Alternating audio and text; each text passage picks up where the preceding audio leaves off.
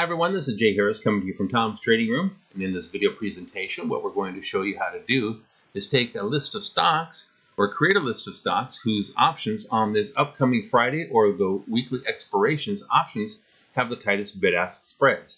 A student was asking how to filter this list down. He emailed into optionshelp@gmail.com.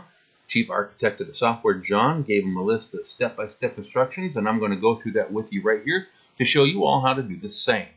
So what we're going to do is hover our mouse over the tab for website. When the list populates, highlight the line item lists, then left click on filter list. In the filter slippage page, we're going to make sure that we click on the show on the wizard criteria. That way all the information that we want to change or need to change populates and we can do so. What John instructs is under option bid ask spread and the option min or minimum bid and ask, turn both of those off for right now.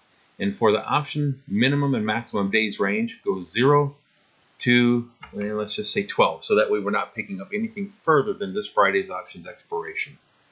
Once that's done, let's click on the list that we want to eventually create. So don't click on a already titled list. Make sure that you find one of the list numbers. Let's use list 13, for example, and then click on search. When this list populates, what we're going to want to do is take this list and add or replace it into an existing list so we can create this and have this available to us each and every time we want to do this filtering.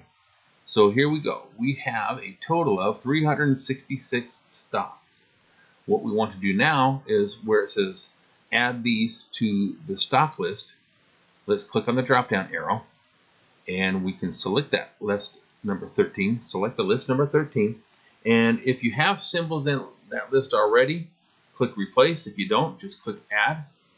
Either way, we're going to get that list of stocks saved into list number 13. Now you can go back later and rename the list if you like, but let's continue on from here.